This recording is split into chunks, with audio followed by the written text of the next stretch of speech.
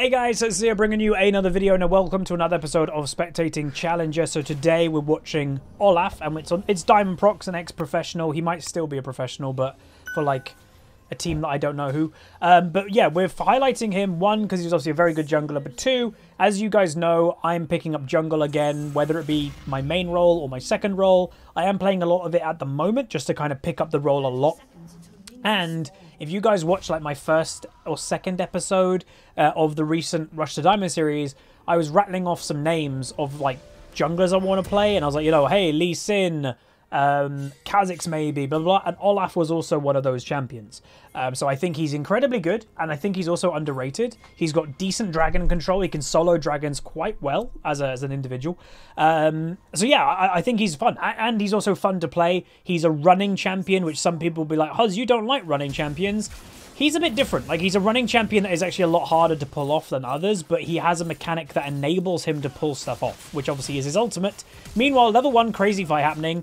Nice kill by Diamond Prox. Olaf also in trouble. I'm sorry, Alistair dies by that little auto attack after he flashes. Olaf gets ignited, will manage to live for now. A bit more damage coming out on the Echo with a double axe to finish off the fight. And then straight away, no way, dude. Is he going to try and take this blue? Yup. Wow. So Diamond Prox, if you guys weren't aware, was in the height of when Russian League of Legends really reigned supreme for a decent... Here's a Smite War. He does get it. Russian League of Legends was actually very good in, I want to say, season... Oh my god, this aggression is insane. Very good in like season 3-ish. M5 or Gambit. They were called both of those names at one stage or another. They were very good. They were beating Koreans quite often, and that's when, you know, the height of Korean League of Legends was too. And Diamond Prox was the jungler of the team at that time. So obviously a very good League of Legends player, and he was always known to be playing incredibly aggressive. And you can just see there, capitalizes on the level 1 and steals the enemy blue, who by the way is also an Echo, who obviously is a spell casting more or less jungler, who is very heavily reliant on having that blue buff, especially before he gets the jungle item complete, which gives the mana regen, I think. So just to remind everybody, Season 10, pre-season, jungle did get changed somewhat. That XP once again has been changed. That what they did was equalize the sides. So the last few months, etc., one side of the jungle gave more XP than the other. If I'm not mistaken, this side of the jungle gave more, I think. And that's why a lot of people were avoiding doing the Gromp. They have recently kind of equalized it all, so no matter what side you start, you'll be able to get level 3. Now, you can see what Diamond Prox has done. He's ignored the Krugs. He did a kind of full clear apart from that. Why? Krugs takes a while to do, and he obviously doesn't want to give the Echo a chance to steal this blue buff. He wants to deny it. So yeah, just does a kind of fast clear to get his way here. We'll then do a Scuttle Crab, and by the way, let me know what you guys think, but I really like the new look of red and blue buff. It's less distracting because it's not around the actual champion, like, mid-section. It's on the floor. I think it looks very, very clean. Gank potentially coming in. Obviously, Akali, no summoners from that level 1. Would imagine... Oh, nice axe. Lovely axe, actually. Would imagine the Akali has got Flashy. Wow. Does get the kill, though, with an auto attack, Orianna. Diamond Prox himself doesn't have Flash, sorry. I didn't realise. So he gets one Scuttle Crab, now gets himself a assist, and will go for the other Scuttle Crab. So far, this has been a very dominant jungle performance already from Diamond Prox. You can see the difference between the two junglers. He's about to be... Well, he's over double farm already. Nearly triple farm the Echo. Has 3 buffs. Echo has 1. And Olaf has been involved in a kill and got both Scuttle Crabs. So, yeah, like so far, this has been already very one-sided. Another thing worth mentioning about the jungle... And again, this is where, like, obviously, if you are wanting the jungle, you need to know this stuff. And even if you don't jungle, you should know this stuff too. If you see one jungler being at a massive advantage compared to another jungler now in preseason, yeah, you should expect that. Basically, in the old, before preseason, there used to be a catch-up mechanic of XP for junglers. When you had a jungle item and if you were behind in XP in comparison to the enemy, you got bonus XP to catch up. That's been removed. So there is no catch-up mechanic now for junglers. Therefore, are they really doing this dive to a Maokai? Therefore, if you get behind as a jungler, you're only going to get more and more and more behind. And that is also why I feel jungling straight to the dragon, why I feel jungle is 100% the most important role in the game for a couple reasons. One, you're seeing it here, dragons. Dragons obviously are the priority of the game right now. They give your team the biggest strength over even Baron nowadays. Secondly, a good jungler gets ahead in XP and just continues getting ahead. And obviously, a jungler is the lane that's affecting all the other lanes too. So by far, I think jungle is the strongest lane, hence why I've now officially kind of picked it back up. Is going for a potential gank. Kali could be in trouble. Orianna level 6, waiting, being patient with her ultimate. Olaf makes his way in. Akali no energy. Free kill coming in. Orianna picks it up. Olaf very happy. Most likely going to be helping to push this out. Actually doesn't. He knows there's a ward there, by the way, because he looked at it. But he's just going to continue the farming. So again, very dominant performance. He's even going warrior. Warrior Olaf is fine. Cinderhulk Olaf is also fine, by the way. It just depends what you're doing and how well you're doing in the game. It's a situational buy, basically, for Olaf. If you're having a good game, if you're looking that, oh, I'm getting ahead, and especially with current jungle, like, I am so far ahead of the Echo, he can never fight me, I can kill him, Warrior is 100% what you want. Oh, I'm behind in this game? Well, then you want Cinderhulk. Oh, lovely Nautilus Q. Obviously a UOL player. Meanwhile, Lucian does get it. Double kill does go down. I'd probably still say worth. Akali in trouble getting ganked. Will go down in the end. Also worth noting, Dark Harvest Echo jungle. Not entirely convinced that's what is good on Echo. Because Dark Harvest is obviously, it's a great summoner kinda. But it takes so long to get you strength. Especially like the stronger you are in the early game as a jungler, the more pressure you have on the map, the more likely you can do dragons. So I actually don't think Echo jungle is going to be good at all because you have 0 dragon pressure, obviously. Meanwhile, going for a bit of a gank right now, looking for the Olaf, gets queued. They're going to be in trouble here. The Nautilus is just going to get booted into the tower, I would imagine. Alistair looking aggressive for the Olaf, and the Nautilus does get kind of killed because of the overstay by Diamond Procs. Like, Nautilus should have just left. Diamond Procs, I think, did have ultimate, so you could have maybe just ulted, ran away. And yeah, farming will continue. So, again, key lessons that we've had in these spectates, especially watching junglers, we'll mention them again, just in case you haven't watched previous episodes. No waste of time. So if you're someone that jungles and you are, you know, waiting in a bush for 10, 15, 20 seconds, meanwhile Lucian is 2v1ing, if you're someone that does wait in bushes for a while, you are playing jungle basically wrong. Also, you know, Ezreal, some people have already said to me, what rune is Ezreal going to go? This one's doing Conqueror. I did have a look, and yes, I'm not a big thing of, like, win rates mean that much, but a sudden win rate drop or increase does show there's a change in the champion.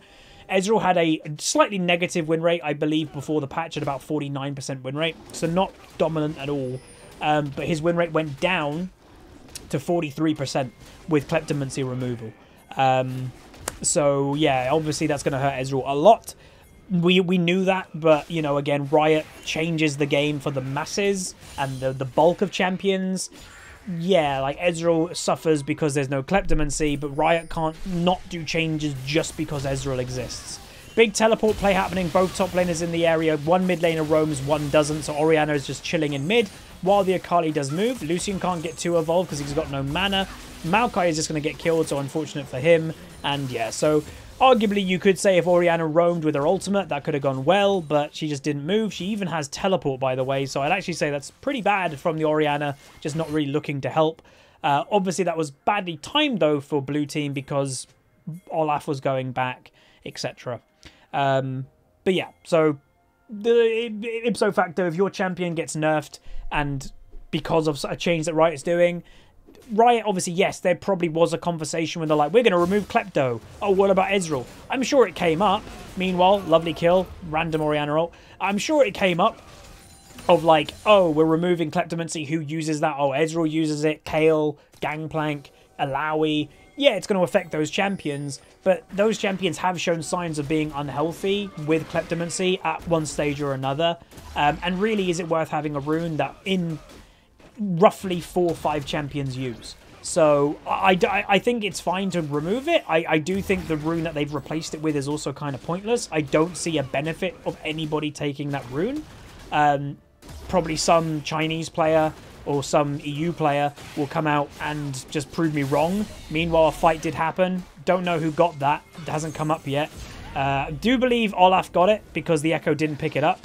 So yes, Olaf did win the Smite War as you'd expect.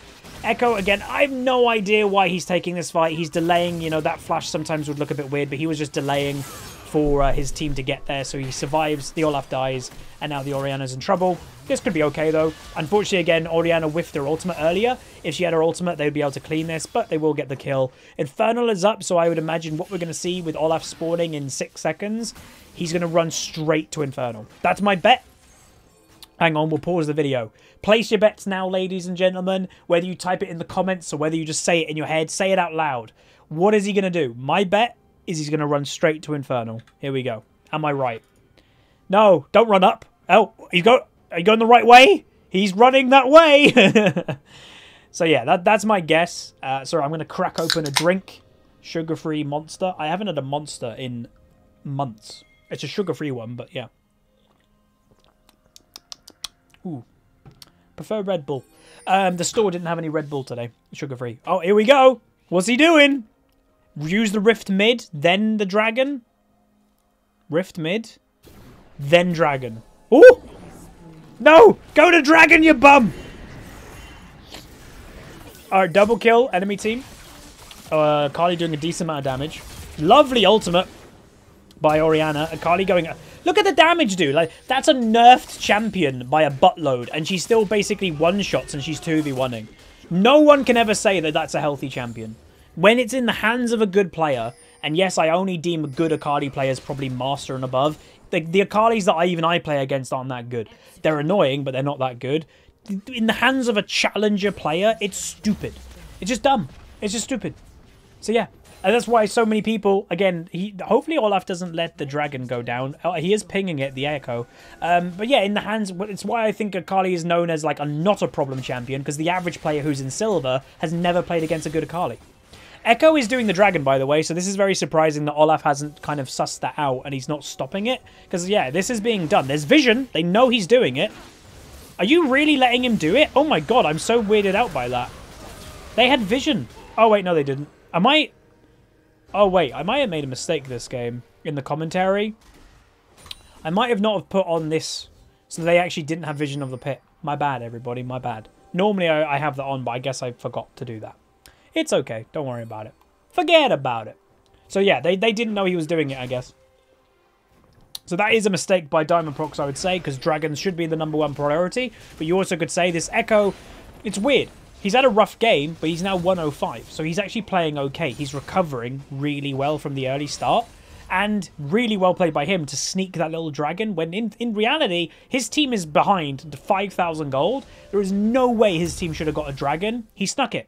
Really good play by jungling. And that's another, by the way, important thing to learn. If you are someone that's going to want to jungle in preseason Season 10, if you're behind as a jungler, getting those sneaky dragons is really good. Like, hats off if you do that, because yeah, it's a comeback mechanic. So remember that whichever team gets to the 4th dragon first gets the dragon soul of the match. This dragon soul is the wind dragon soul. Can't remember what that does. Is it the... I don't remember. I think it's just movement speed out of combat, which is obviously pretty nice for catching people. But yeah, like, it's a big buff for your team. Meanwhile, Akali goes down. Nice Orianna play. It's a big buff for your team to get that Dragon Soul. And if you can just sneak it when your team is behind in lanes, amazing. Well done. I've legit seen already in games that I've been watching personally, Dragon Souls turning a game for a team. Like, completely. They're behind. That team gets the Dragon Soul. They suddenly start winning. What's happening here? Why did Lucian wait that long to use his E? Alright, so he's waiting for a little pick. Don't think he'll get a kill, though. Orianna split pushing. Orianna's quite strong. Okay, there is vision. He used his E, the Echo. That's actually a bad move. But there's a bunch of the enemy around. Olaf ults, obviously. He still takes damage, but can't get CC. Does get ignited, but doesn't die. Orianna doing a bit of damage. Akali in the area. Lucian, sometimes the positioning a little bit weird. It kind of looks like he's lagging, you know. Nice kill. Olaf, again, 0-8 Alistair. Not sure if he's auto-filled. It is well, I thought that was Misfit. No, it is a tagged player, but it might just be a random tag, not an actual team. Diamond Prox gets another kill, by the way, on the Akali, who went aggressive, I guess, on him. And he will then return to farming. So, farm-wise, he's doing well. Could potentially have farmed even more this game, but he is farming more than the Echo. He's currently 5-1-5 versus a 1-1-5 Echo. So, jungle performance, he's been involved in more kills. So, right now, Olaf has a 50% kill participation. That is completely fine with current meta jungling. And, you know, the only big mistake to me that Diamond Prox has made is losing out the second dragon. That's it. And, you know, this replay is from the first couple days of the season. Obviously, and you can see Diamond Prox is pinging the dragons. He even, by the way, pinged, if my memory serves correct, he even pinged the Infernal Dragon somewhere, but, like, just didn't focus it, like, instantly. But, yeah, even people like Diamond Prox, who, yeah, dragons have always been important, but they're now even more important. It's going to take a couple days to, like, in your head go, dragons! Get the dragons! So, yeah. Some people, by the way, have said to me, I see it in the comments quite often, how do I get these replays? Again, nowhere special. It's in the League of Legends client. I think just so many people aren't aware of it. You just go on your profile, go in ranked, click the little drop down and go on top solo queue players. And then within that menu, I just right-click on some of the best players on my server, EU West, and I look at their recent matches. I find a champion and a player that is good and a champion that I'm interested in, and Olaf is definitely one of them. I look at, you know, how did they do a little bit. I obviously see if they win or lose, but that's about it. And then you just download the replay on the client and you just play the replay on the actual client. And there's no third-party website or anything. It's legitimate, official League of Legends replays in the League of Legends client. It does actually surprise me how little people know about that. Anyway, Olaf going to go for it. Is a little bit behind. Did go for maybe the wrong target at the beginning of the fight. He is a bit hesitant here. I think he could have been much more aggressive there. Akali's flanking though. Enemy team is now going to loop. It's 5v3 roughly. So a bit messy play by blue team. And also that opens up the next dragon, which again is not good for blue team. So you can see this game is slowly being thrown. The second Rift Herald is up, so I would be surprised if they don't just take that, because you may as well. Nice kill by the Akali, who has died a lot, but is also getting a lot of kills. And you can see the spam pings on the dragon. The Alistair is like, we are doing dragon now. So yeah, it's crazy how much that you need to prioritize. And they're not. So Olaf is up. Maokai's in the area. All the Maokai should be doing, creating a sapling fortress to make the enemy slow. There you go. Slow them down of going for the dragon to let Olaf get there, let the Orianna get there. And then, yeah, now there's going to be potentially a brawl for the dragon, but there is vision of Akali, so at least blue team knows there's no Akali right now, which does give there's no red Akali, red team Akali. So they are just giving the dragon up. So that is a mistake by the Akali. Again, that's someone to me, even though these challenger players, again, like we mentioned, they're very good players, but even players like this take a couple days at least to adapt. That Akali needs to realize how important it is to get these dragons, and you shouldn't just let them for free get it for a top tier 1 tower. It's not worth it. Now the Rift Herald, second Rift Herald being taken. Olaf in the area. Build-wise, by the way, standard build, warrior into Black Cleaver, and then I would imagine into what? Spirit Visage, maybe? It depends. Like, he can go a couple ways. Definitely Magic Resist is incredibly important against the enemy team comp. Kennen AP, Echo AP, Akali AP, Ezreal is hybrid, obviously does AD damage, but also does AP, Alistair AP. So a lot of AP damage coming by the enemy team, so Magic Resist very effective. You can see Maokai's first item, Abyssal Mask. Oh, it could be an Abyssal Mask as well, but for Olaf. That's true. So yeah, one of those two items for Olaf, Spirit or Abyssal. It actually probably is Abyssal, if I'm honest. Lucian potentially getting caught by himself in the mid lane, does get comboed, will go down. Don't know why he's there by himself.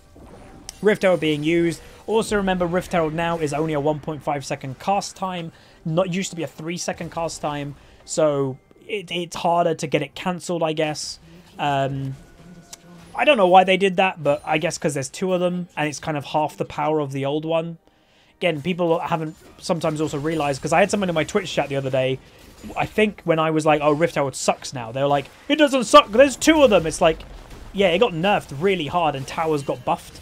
So like, legit, if you get a Rift Herald at the first Rift Herald and you use it straight away, you're getting just over 1 plate of a tower. it sucks. Like, top lane is in such a bad place right now, and so many people, like even I was like, oh dude, 2 Rift Heralds, that's pretty legit, that'll help top lane. And then no one expected, oh, you're buffing the early tower and then you're nerfing the Rift Herald itself, so it doesn't really matter at all. It's not worth leaving lane to go get Rift Herald. That's a jungler thing, not a top lane thing. So yeah, top lane is in a bad spot. Like, I've left top lane already. Even, God, Wicked, a Worlds semi-finalist in Worlds, has left top lane for now. That's when you know top lane is in a very bad place. So, and again, it was naturally going to be when the whole game is now pivoting on dragons, the other side of the map to top, and you're nerfing the Rift Herald. Yeah, there's 2 of them, but as I said, you're nerfing them overall. It was always going to be a bad thing for top. Oh, that cancelled. Worth also noting that, oh, it cancelled, but you got a reset.